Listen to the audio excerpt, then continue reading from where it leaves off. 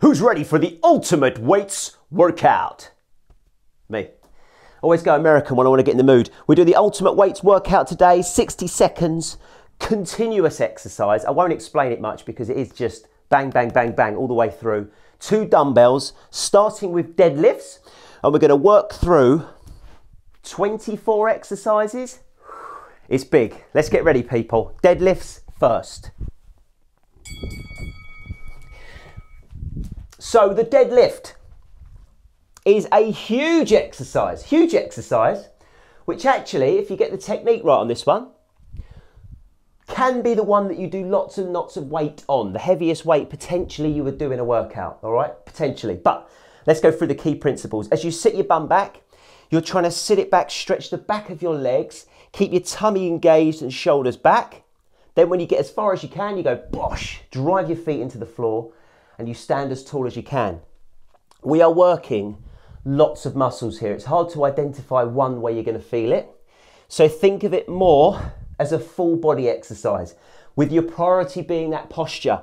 If you feel yourself curling at the back, that's no good. We definitely don't want that. We want a nice long spine, sit the bum back, stand tall. Really good one today, just to say hello to all of our muscles.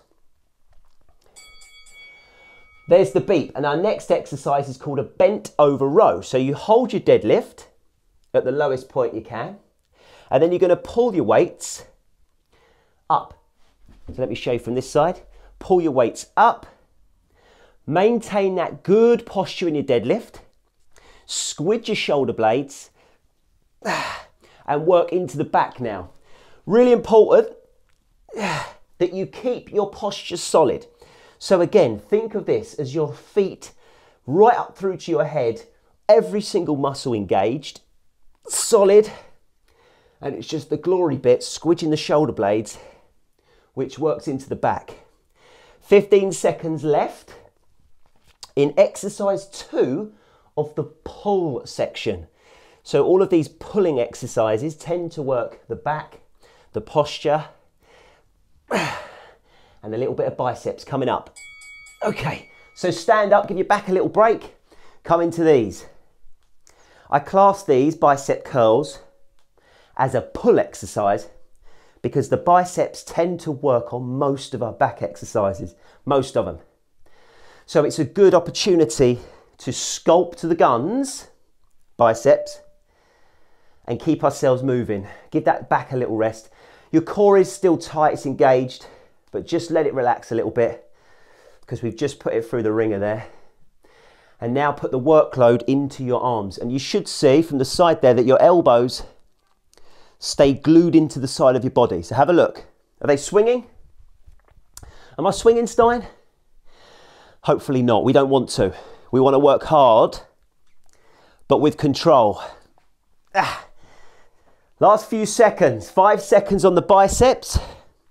And then we're going into alternating hinge, which is definitely the best named exercise of the day. There, boom. Alternating legs, hinging from your hip. This is definitely balance, people. Some of you may have already fallen over. Now, I urge you to dust yourself off and get back up again. The principle of the exercise is actually like a deadlift. So if you think of the deadlift exercise, we're bending from our hips, we're sticking our bum back as far as we can, straight back, stand up. We're just taking it onto one leg at a time. How low you go into it depends on the flexibility of your hamstring. So how far can you get? I love this one to test my balance for one, but also to test whether I'm even. So maybe one leg is stronger than the other, which is normal. One more. And then we've got something called a reverse fly. I'm going to face forward so you can really see this. Same position as the bent over row, but then pull with straight arms. Can you see that? Go that way. So same position as your bent over row, tummy's tucked in, reverse fly. Okay, much more difficult on your back and your shoulders. And if you're in the gym right now with loads of dumbbells around you, I would be urging you to pick up a lighter weight because this is tough. But for today, we've only got what we've got. So we're going to try our very best to keep moving. 15 seconds. Oh, it's starting to bite now. Keep that core strong. Solid through your feet on the ground. And we keep moving. 5 seconds. Woo. Oh, I'm awake now. Last one of the pulls.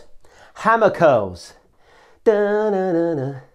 Da-na. Hammer curls. I think that's the song. No idea. Bicep curl, but your wrists now aren't like that. They're like this. So your knuckles face out to the side. Everything else is the same as a bicep curl. All right, everything else. Elbows are straight, tucked into the side. You're strong through your body. And you're just trying to isolate into those arms. Halfway, halfway, come on. Last one of the pull section, the first block. We should be feeling those muscles now. Back, posture, biceps, should be feeling things. 15 seconds. And then I'm going to give you a break from your weight before we go into the next block. 5, 4, 3, 2, 1. Well done. Take a minute's rest. One at a time and keep ticking. Give your arms a little stretch. Give your back a stretch if you need to. I'm sure there's some of you thinking, oh, me back on that one. But good news, the back section is done. Roll your arms. Our next block is going to be push. We're going to start on the floor and we're going to work into the chest, triceps and shoulders. Much the same as what we've just done, where we keep going, we don't stop.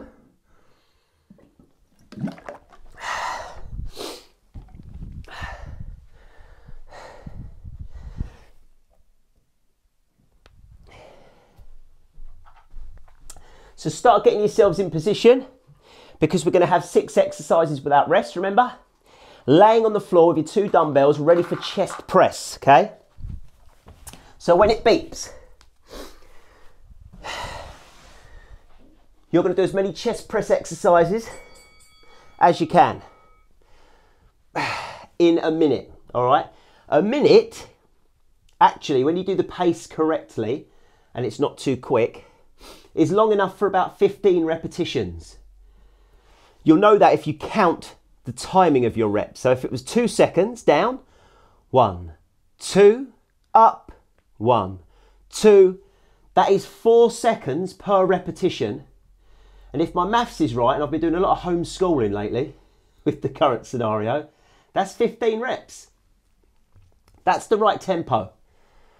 But I should mention the exercise chest press if you haven't done before. You're bending the elbows, stretching up above your chest, squeezing all those big muscles in there. We've got 10 seconds left. As I said, no rest now. We keep going for the 6-minute block. Next one is pec fly. So I've got to come away from my wall a little bit, but you're going straight arms as far down as you can. Okay, you can stay exactly where you were. Arms straight. Bring the dumbbells wide. So with that wide lever, straight arms, it's much tougher on our chest muscles. It's actually the same muscles really we've just worked. We've just made it harder. Ugh. Squeeze those chest muscles. Keep your back nice and flat in the floor. Stick to that tempo I was just talking about. 2 seconds each way.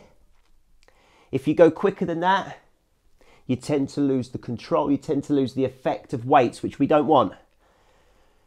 We want you to feel it. We want you to work those muscles to fatigue.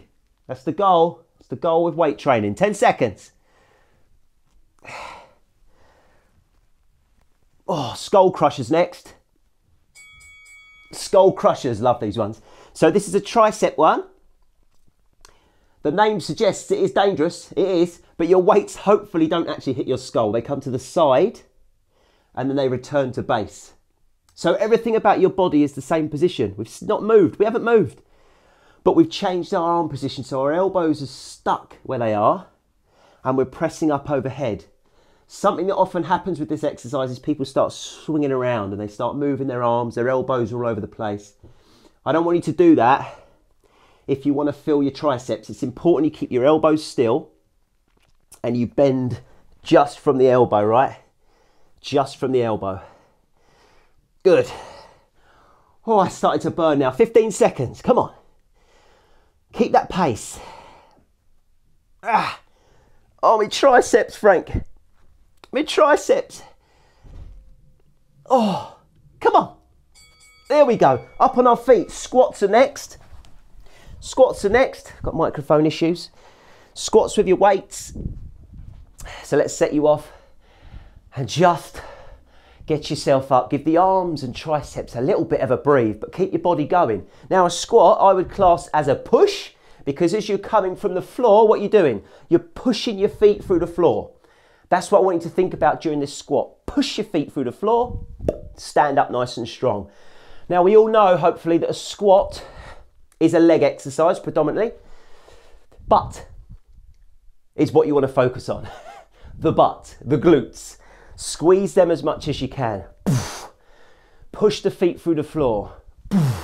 But don't neglect your tummy muscles, your shoulder blades. Bang, keep all that tight as well. Full body really. 5 seconds. Oh no. Shoulder press next. Shoulder press, so you're here and you're pressing overhead.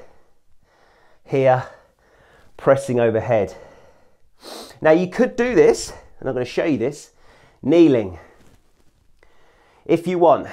And my reason for saying that is, I want you to isolate your arms, okay? You can stay standing up if you want, but if you go kneeling, what you might feel, hopefully, is a little bit more strain in your shoulders because you haven't got the help from the lower body. You're taking it away.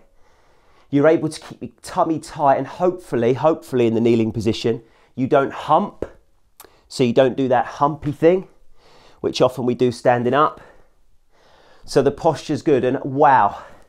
Can you feel that? The shoulders are burning, mate. They are burning. 10 seconds, come on. 10 seconds. Oh. One more slow rep. Ah. Then it's kickbacks, which you could do kneeling. You could, why not? Elbows tucked in, press back. You can also do them standing if you're up there. You're here, but whatever option you choose, your elbows are in the side, you press away, you bring it back. This, if you get this one right, works the triceps more than any other exercise really. If you hold your posture in the correct position and you keep those elbows tucked, there's only one set of muscles that can press that weight back, and that's your triceps. This is exercise 6 in our push department. So make sure you feel fatigue. Come on, 15 seconds. Keep moving. Keep moving. We've got this. 10 seconds. 2 more repetitions, I think. 2 more. 1, 2. Oh, take a minute's rest. Do that thing that you do when you've done weights, where your arms are like that. Doing weights today, Gary? Yeah, I'm doing weights today, son. Yeah, how'd you know? I can tell because your arms are wider than normal, Gary. Don't know why I'm saying Gary Stein, I just am, it felt right. Anyway, have a rest. Ignore my my bang average acting. I missed the gym for that. Gym chat, as I call it. Oh. Twist round next. Twist round next. Morning, John. Morning, Denise. Morning, Suzanne. Hello to you down there. Keep going, keep going. We've got twist round next.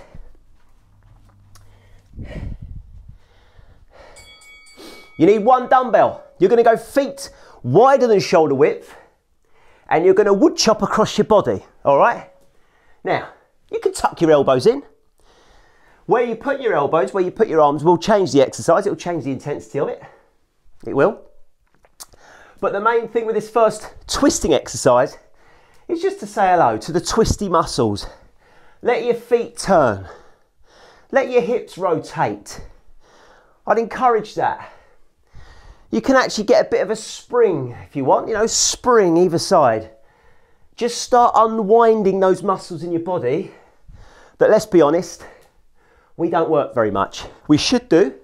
We should rotate a lot, but we don't. So this is to wake them up. And we've got 6 twisting exercises to really get them going. So be ready, 5 seconds. And then we're going into one of my favorites, where you're going to hold it like by its ears, your dumbbell, and you're going to go down as low as you can on one side, and you're going to drive through the floor, bang, up to the roof. Then go the other side, drive as low as you can, bang. Keep hold of that dumbbell. Keep hold of that dumbbell. Oh, keep hold of your microphone as well. She's fallen out. And drive through the floor. Drive through the floor. So you've gone down, you've driven through the floor, bang. Come back. And I want it to be an aggressive movement.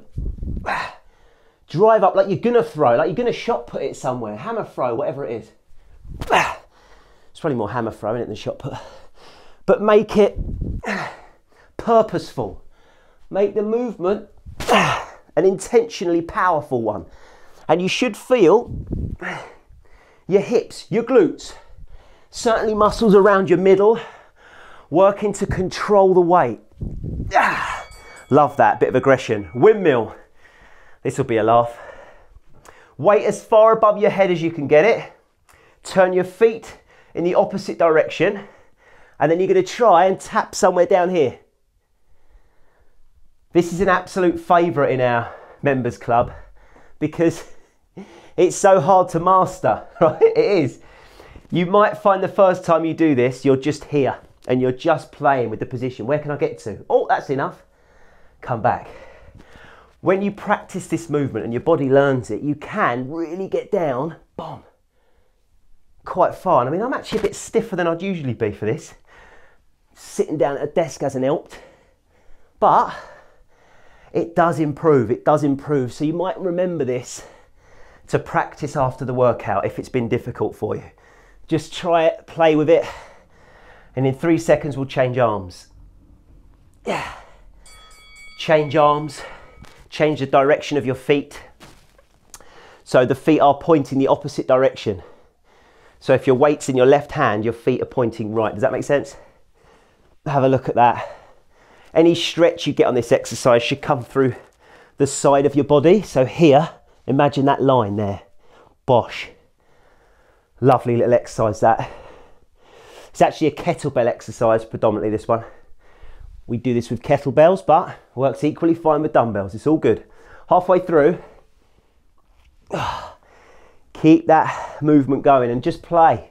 Again, like I said in the earlier exercise, with the alternating hinge, you might find that one side is more locked up than the other. One side is freer than the other.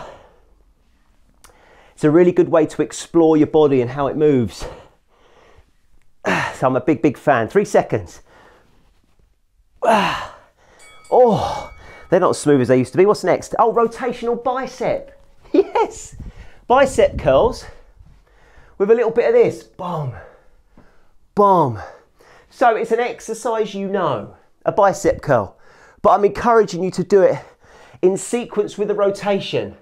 So it should be foot, knee, hip, arm, foot, knee, hip, arm, all moving as one nice sequence. And you could actually add a little bit of pace with this one, potentially, as long as you're controlling the weight. Little bit of pace. What do you think, Stein? We'll let him have that. I've got to keep you a little bit slower today because it's not high intensity day today, it's strength day. So control is a must. 10 seconds. But when you're a fidget like me, you sometimes want to have a little bit of pace about you.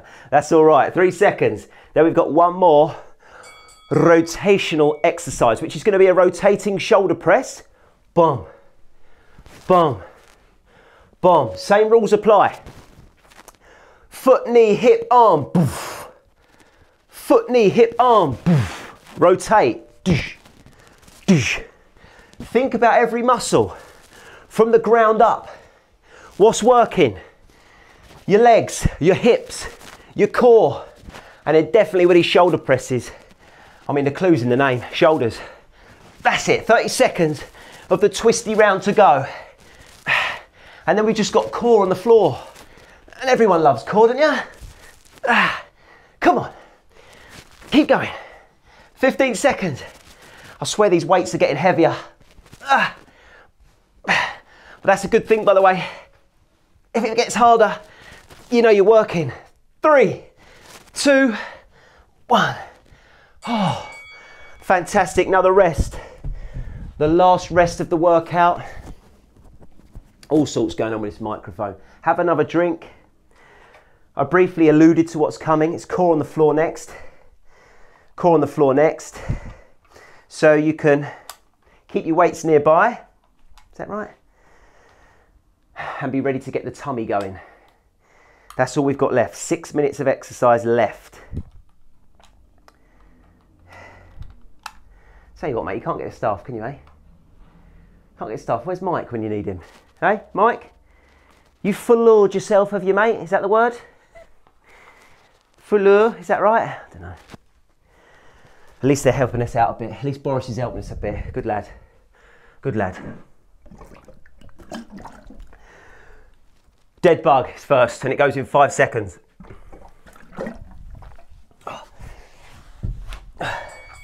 Dead bug. Dead bug, sorry, rushed into that.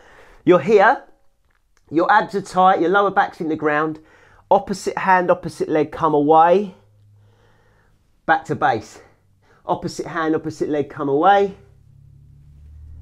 Back to base. Now, your focus, please, is on what's happening in your middle. So think about belly button. Drawing that down towards the floor. Making sure that lower back of yours, that lovely lower back of yours, is nicely cushioned into the carpet. And then that extension of the elbow, the arm, the leg, that's just to add intensity to what's going on in the middle. Obviously the weights have added an element to this. You can do this without weights, it's tough enough. Trust me. Great exercise. 5 seconds. What's next? Oh, double dead bug next. Use 1 dumbbell for that. Double dead bug. I just meant this. I would say to use 1 dumbbell just because it's safer and less likely you're going to arch your back. If you're one of those people that likes to push yourself, you go for 2 dumbbells. I won't hold you back. But a lot of us compensate exercises like this with 2 legs and use our back too much, and that's definitely what we don't want. So wherever you go with this, however far you extend your legs, remember what I said in the previous exercise, your focus is here. It's on your middle. If you can stretch all the way and still feel your tummy working, great. Oh, that's a good one. 5 seconds. Oh, great. Side planks next. So we'll go left side first, I think. Left elbow side plank. Now, first option for side plank is bent bottom leg. Hold your weight here. That's your first option. Bent bottom leg, hold your weight there. That's enough. Those of you that have done side planks before, you might go full side plank. You might even add that. You might even add that. It's up to you, okay? It's up to you. All I need from you is a straight, strong body. So even if your bottom leg's bent, okay, there is a line coming through your body that you need to maintain. And you're going to do that with strong abdominals, strong glutes, and a strong mind. That's for sure. 10 seconds, come on. Love handles, love this one. Love handles, love this one. Oh, I was desperate for the timer there. Change sides, my friends. How am I going to do that? It's all delay tactics if you play with your microphone, it's really clever. But it is annoying me. Right, bottom leg bent, left hand, like that. Hold your position, number 1. Forgot where I am now. Full press, full side plank if you can. Add in that if you really want a bit of extra love. if you're really up for it. Now, I'm trying to hold a straight line here, but I've got my daughter's bunk bed in my head, which is not ideal. I hope wherever you are right now, you have a nice comfy space to yourself, and you could just think about what's happening to you and your body. Not have fear of a bunk bed falling on your head. I hope so. That's home fitness for you, isn't it? Do it where you can. 10 seconds, come on. Keep going. 5, 4, 3, 2, 1. Oh, what's the last one? Oh no, it's not the last one. Renegade rows. We've got 2 more. So I'm going to show you option 1 of a renegade row. Is kneeling and you're pulling one weight at a time here, and you're keeping your tummy tight, back straight. The extreme version, full plank position, feet wide, bang, bang. Whatever option you choose, your priority is to keep your hips as level as you can. And that's easier said than done. If you're wailing all over the place, humping the hip, it's no good. Strong. From your toe, through your middle, work the whole body. We got this, 15 seconds. Then there's only one more exercise today, and your whole body will be feeling stronger. It will have been worked all the way through, from toes up. And you'll feel good for it. V-sits to finish. V-sits to finish. 1 dumbbell's enough. Option 1, you just sit up here, bang, come back to base. The hard option, wallop. Full V-sit, full wodgers. Burn the abs out. Who wants a third layer of option? A third option. Hold the weight by its ears. When you go back, extend. Oh, extend the weight away. Also check there's not a doll's house you've just smashed to pieces behind your head. 15 seconds. Oh, I'll be in trouble after this workout. 10 seconds. They won't let me in their room again. 5, 4, 3, 2. Oh, is that all right, that doll's house? Have you survived? Yeah, I think we're all right. Whoops. Wow. What was that? 25 minutes? 26, 27 minutes after the rest periods? Whole body workout just done there. With weights. Brilliant effort. My heart's actually up. And we didn't do any jumping today. So you, well done. Have a stretch. Go to your cool down page on the website. Make sure you stretch yourself out. Give yourself at least 48 hours recovery before you come and do weights again, full body. And then we keep progressing. You keep getting stronger. That's what it's all about. So well played, people. See you again soon.